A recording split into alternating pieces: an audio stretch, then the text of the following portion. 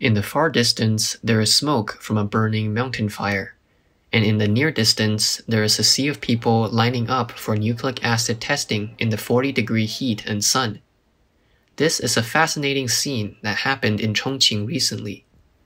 Since August 17th, at least 10 large wildfires have occurred in Chongqing, and at the same time, it is experiencing the worst high-temperature weather in 61 years, accompanied by drought and power outages.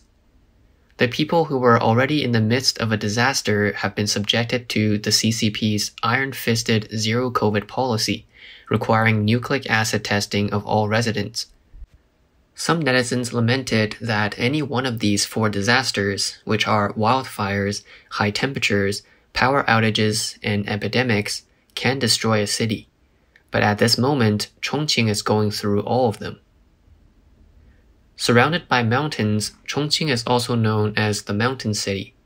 On the evening of August 17th, wildfires broke out in Beishanping and Daliang Mountains in Fuling District, Chongqing. In just 1 week, wildfires occurred in more than a dozen places in Chongqing, including Banan, Beibei, Dazhou, Tongliang, and Kaizhou.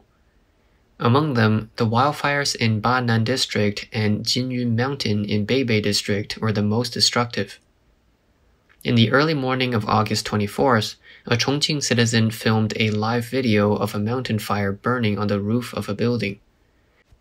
In the picture, the whole mountain is shrouded in thick smoke, and the raging flames painted the night sky red, forming a sea of fire, like hell on earth. The authorities announced on August 25th that the open flames in Banan District had been extinguished, but the Beibei mountain fire, which had been burning since the evening of the 21st, continued to spread and is approaching residential areas. Local residents said that even though they dug out an isolation zone, the fire still passed through and is very large. As of the evening of the 25th, official media announced that the open flames of the Beibei mountain fire had been brought under control. Due to the steep mountain road, it is difficult for vehicles to pass through. A large number of volunteers were recruited to go to the fire site to dig an isolation belt and gather motorcycles to transport materials. Online videos showed that many local people rode mountain bikes and shuttled back and forth with backpacks with supplies on their backs. They carried food, water and biscuits, fire extinguishers, gasoline and diesel fuel for excavators on the mountain in their backpacks. The mountain road is steep, and most people can only go up halfway of the mountain to transfer the supplies. The more skilled bikers ride to the top, or volunteers carry the supplies on foot from the halfway point of the mountain. There were also volunteers who tied the ice to their motorcycles and carried it up the mountain. They placed the ice in a barrier to prevent the fire from spreading and burning. On August 25th, volunteers who delivered supplies said that the fire was still not well controlled. Fortunately, no one was killed, but some were injured. On the 24th, an excavator digging the isolation belt rolled down from a height of 100 meters. However, according to online reports, when these self-organized motorcycle teams went down the mountain after they were done, there were traffic police waiting to check whether they were wearing helmets or had various documents. More than 50 volunteers had been fined 200 yuan each, and some motorcycles have been directly confiscated. Moreover, a picture uploaded by netizens showed that there were actually epidemic prevention personnel taking nucleic acid tests not far from the fire scene. Another person in the queue also had a fire extinguishing sign, indicating that he was a firefighter. On August 25th, a photo was posted online showing that hundreds of firefighters were lining up under the stars to receive nucleic acid tests. The caption of the photo reads, "Thanks to the Yunnan firefighters for supporting us in Beibei, Chongqing. You are still taking nucleic acid tests in the early morning."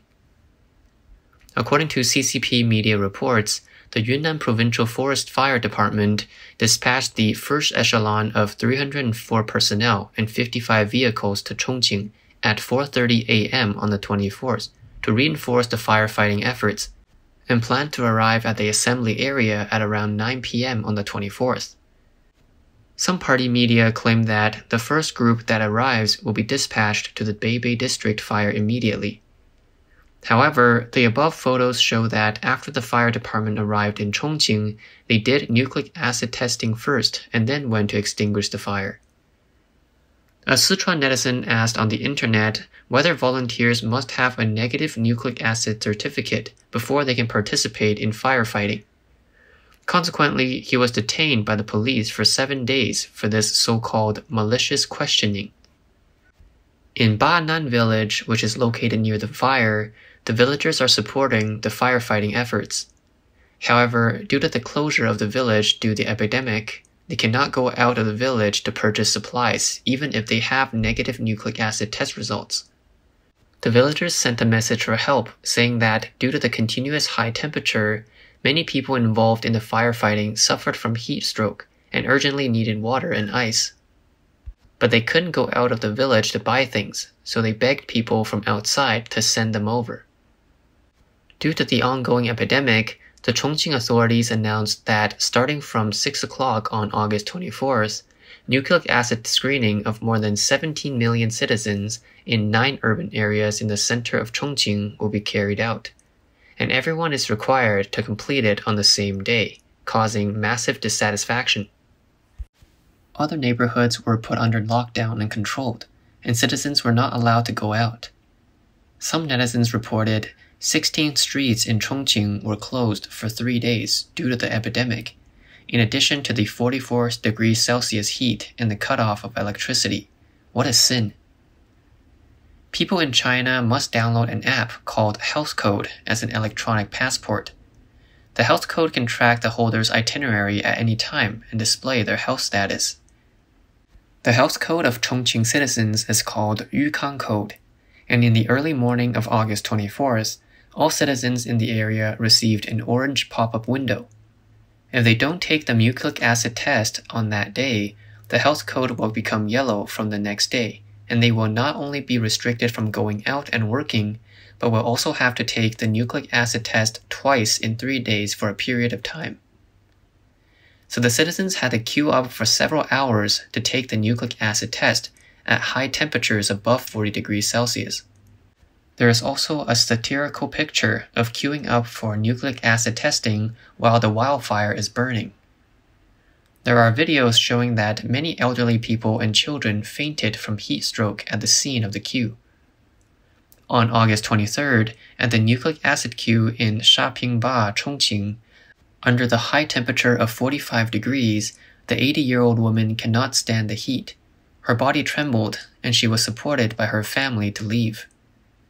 A pregnant woman seemed to have fainted and sat on a chair, and a man is seen pinching her Rinzong acupuncture point to serve as first aid. Under the high temperatures, nucleic acid testing was repeated continuously, causing public grievances. A video shows that on August 24th, a large number of people in Chongqing gathered and shouted, "Don't do nucleic acid, don't do nucleic acid." Not only in Chongqing, but as the epidemic spreads all over China, nucleic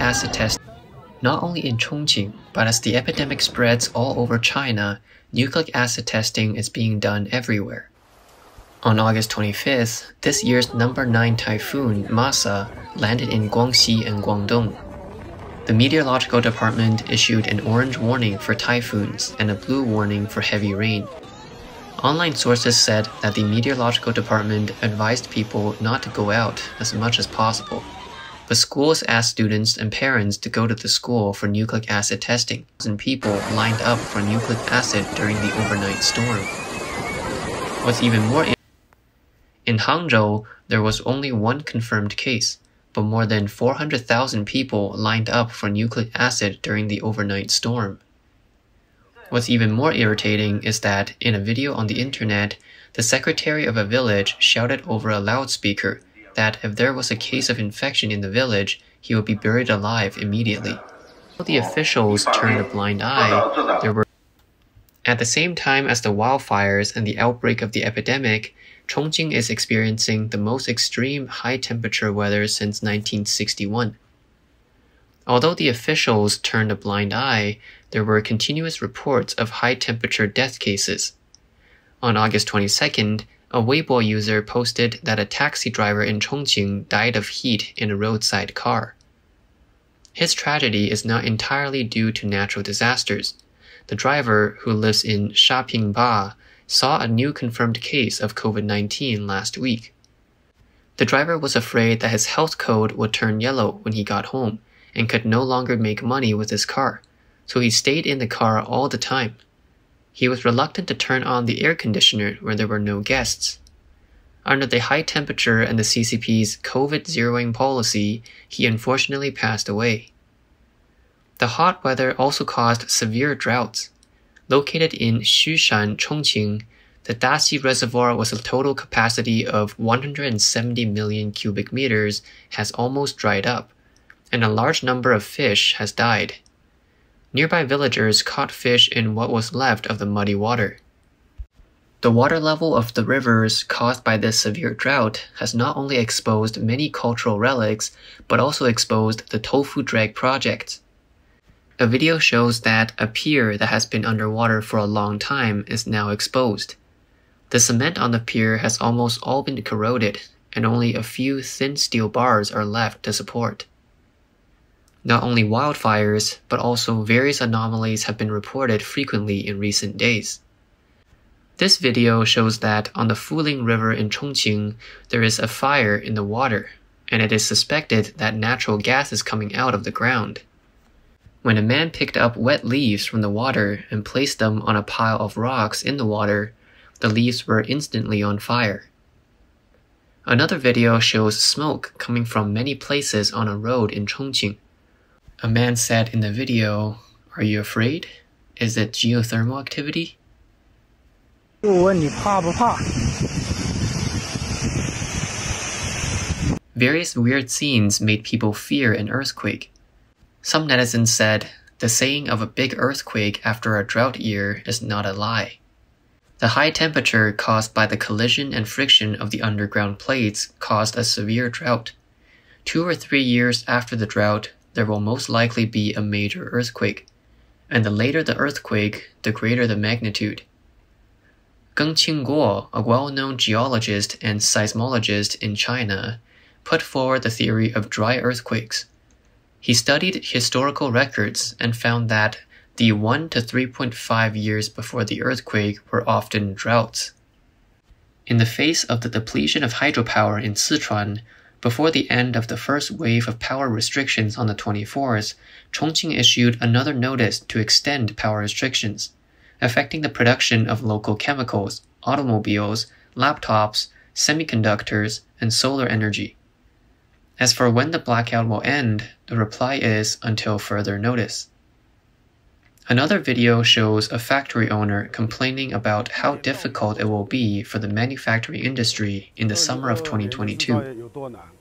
He complained about the loss of business due to the unforewarned power cuts, but the officials did not care. 电力缺口又开始拉电，白天好好的干一半，电就拉掉了，就是这种情况。所有的机台都是这样子，没有通知，都是突然间停电。你看这个机器突然卡在这里，那万一有电了怎么弄？所有机器的电都要关掉，都检查一下关掉，哦，要不然等一下会不安全的。所以说制造业有多难，你们想有多难，它就有多难。这种情况了。 电业局还不给你讲任何理由，突然间就给你拉电。他管你的机器是多少钱买的，管你的机器会不会因为突然间停电给你的机器带来什么后果。所以说，我们这个叫电什么什么霸啊，没办法。